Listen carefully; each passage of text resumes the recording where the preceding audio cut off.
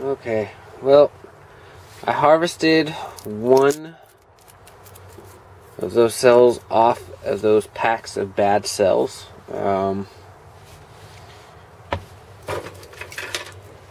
These ultra rusted, missing bad cells from discount laptop parts. Anyway, so this is the only one that I really see that doesn't have its wrapper affected, and it actually looks like it's actually might actually be a fine, okay battery. Outside of the bottom seems a little swelled. Don't know. Anyway, so best way to figure it out is test it with the multimeter, but considering it was with a bunch of rusty, leaky batteries, there's a good chance that they drained any possible life out of this thing, which means I still might end up with 0 voltage or very low voltage. 0.88 voltage, which would not take a charge. Luckily, people that don't know this about at least the new night cores, and if you give me a second, I'll whip that out for you and show you.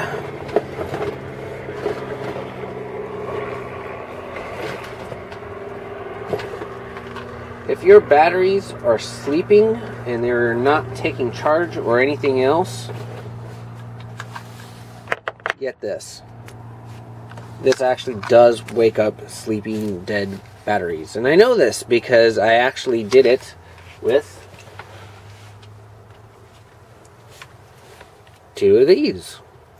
They were at 0.70 volts, which obviously wouldn't read. And the other night core, it wouldn't read it. Oh, hold on. There's the UM20 that wouldn't read it. It just showed up as error. This one. So, you have to have your batteries in the right voltage. Anyways, that does not mean that this battery is any good.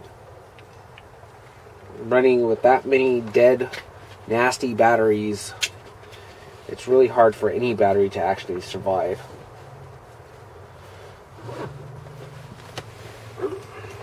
But get one of these if you have a problem with a bunch of batteries that have gone into hibernation. Usually it'll actually still wake them up.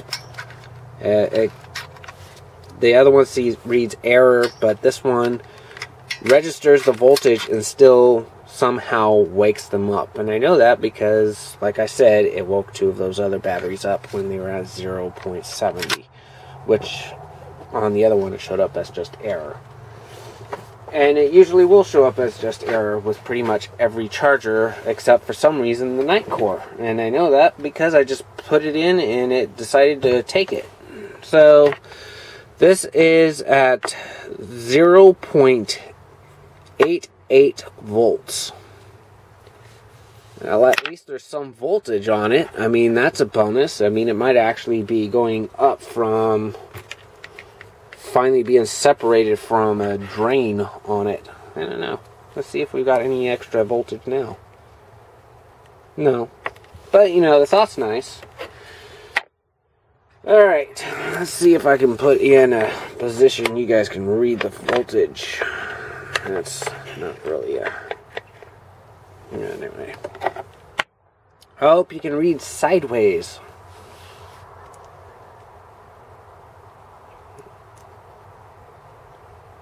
Well, now it's saying 0.86.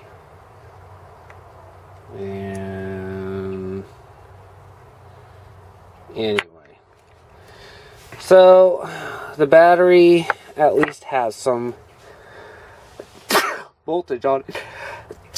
Definitely way below any safety for it. I mean, that's not classed as safe. Let's try a rust bucket. It's all nasty, rusty, and everything. There is no way on earth I would ever use this thing. This is just for fun. Oh, yeah. There you go. That's what kind of batteries we're looking for.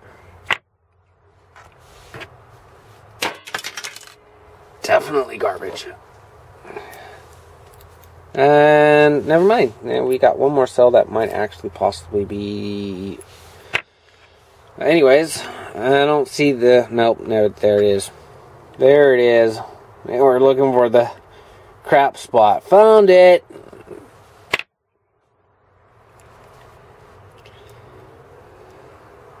Oh, that doesn't even read. That doesn't read anything. Yeah. That's garbage. Hey, 2 cells in one. Let's see if we get anything. Oh, did I see a negative on there? Oh, I saw one pop up. And... oh, this one actually... yeah, okay. This one actually has got a non-rusted one next to it. Let's see if we can rip that off and get a voltage. And break off its little drainer next to it.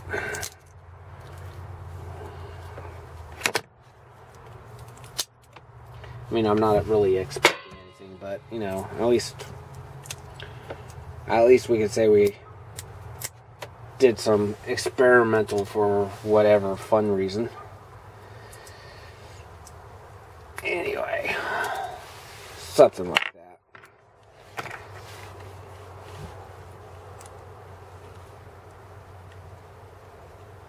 No, still 0. Yeah, just 0. Well, it's not rusted. Who knows? I'll try to wake it up, see if it works. It's at 0, but I'll try to wake it up anyway. Rust bucket. Hell, 22. Obviously, I can't use it because of the skin anyway. It's corroded away. Did I already... yes, I already played with that one. Here's one I haven't played with.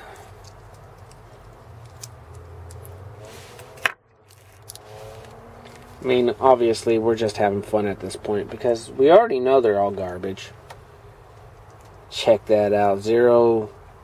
Negative 0.3. See, there you go. Perfect example of a draining battery. This is the battery that sucks the life out of every other battery around it. There you go. I'm going to vamp your other batteries to death. Okay. Yeah. Yeah, there we go. Because we're not in the business of charging batteries. I think I've already tested this one. I'm pretty sure I already tested this one. Yeah, I already tested this one. It's at 0. I already tested that one. Not sure. Let's check it anyway. 0.1. It's not even sure about that. So it's probably more like 0.05.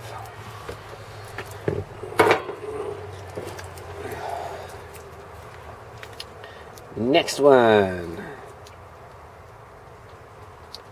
0.7. Well, 0.6. No, 0.7. It's right in between. So it's 0. It's 0.065 in reality. We're very close to it. And I'm pretty sure I already tested this battery, but for shits and giggles, let's look at it. What it said anyway. Oh. Maybe I haven't. Never mind. I haven't. Okay, 0.08. Apparently, this one's working through some rust issues. No, there's no rust on the top. So we clamp that down with a nice little tab right there. Keeps it right there. Anyway, I'll try to find the non-rust spot. And there we go. 21. 22. Awesome. Okay, it's bouncing between. Awesome. So that's 0.215. Or, yeah. Anyway, they're garbage.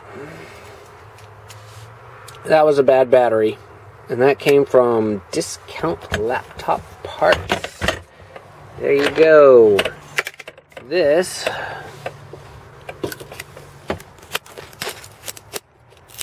cover to it.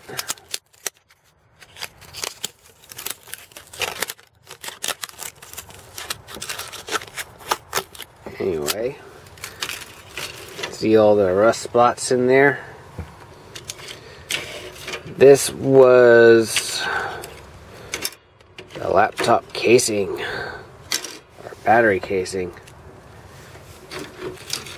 It was like a Lenovo or IBM. I think it was a Lenovo. Anyways, came from discount laptop parts on eBay. And this video really is actually for you at Discount Laptop Parts. I know you guys say tested, but I don't believe you. And it's looking at this battery and its internal components, knowing there is no way that this would have charged anything, anywhere, or whatnot. It would have never accepted a charge. I don't believe you guys about tested. So this is the second battery that has been non-accepting, obviously. Here's the first one. You guys already refunded this one. This was for my personal laptop. The rest I actually collect the cells and harvest the cells. I buy good batteries, good used batteries to harvest the cells. This was not a good battery, and I've ended up with others that was way below voltage for safety at all, and they wouldn't have even accepted a charge from the computer anymore. So yeah, that's who this video really is actually for. And I gave a suggestion with a night core, but this is actually for you guys, and it's not okay that this is going on. I've ended up with 3 other batteries that one was way below voltage, but it still would have accepted a charge, just like the laptop battery that actually did work for my laptop. But the other 2, they wouldn't have. They were literally, they had ones at 0.73 volts. That is not even close to okay. That's when those cells get that low, that's actually damaging them. There's a good chance that those batteries are actually ruined and won't hold a voltage for very long, or even drain voltage. These ones were leaky. This one broke, obviously. There's one that broke in there and just created havoc, caused another one to start leaking, caused another one to go, caused another one to go. And you know what? I've got 2 batteries that look like they aren't rusted or broken open, but they are so low a voltage that it's not even worth really thinking about. One's at 0 voltage. There is no voltage in one of those. And the other one, it's at 88 or 0.88 or 0.86. That's not okay. This is not a good battery. This is a very bad battery. I like to buy good batteries to harvest cells because I like to have good cells. I don't like to buy bad batteries. And yet, I bought a lot of batteries from you, but they are not, they're not any good. A lot of them, they are not any good. And they might look pretty on the outside, but they're not. You guys aren't testing them. You're saying you're testing them, but you don't test them. There's no way you're testing them. Bye.